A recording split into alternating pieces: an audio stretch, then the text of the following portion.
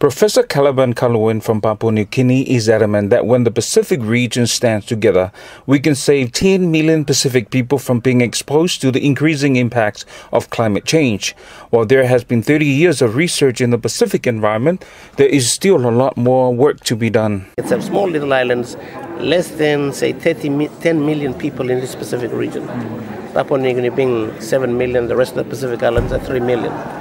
And so when you look at the issue and so on, the people, 10 million people in the Pacific are most impacted if climate change continues.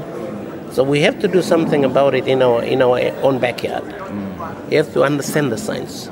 You understand when is the warming going to come up? When is the sea level is going to rise? So when you go down to the wharf and you see there's a tide gauge, they're measuring the amount of sea level rising. Every day, every second it's monitoring to the weather office.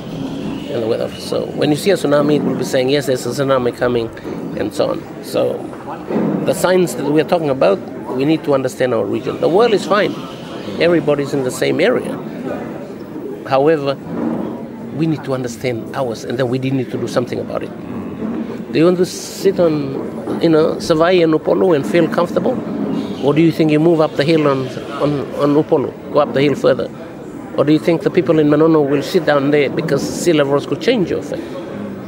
It will. Now, the coastal protection system.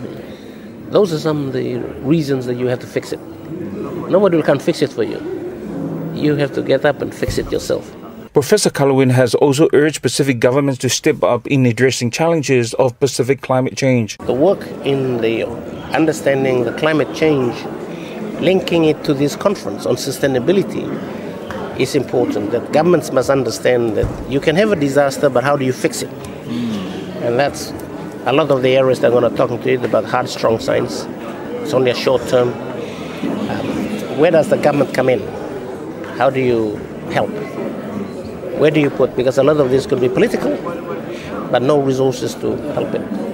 Climate change is a global issue, but Pacific Island nations are the most vulnerable. Professor Kaluwin is one of the researchers presenting at the second Pi-Earn Conference at the National University of Samoa. The conference brings together researchers from around the Pacific universities addressing the challenges of sustainability in the Pacific Islands. Tutuila, farao reporting for NUS Campus Radio.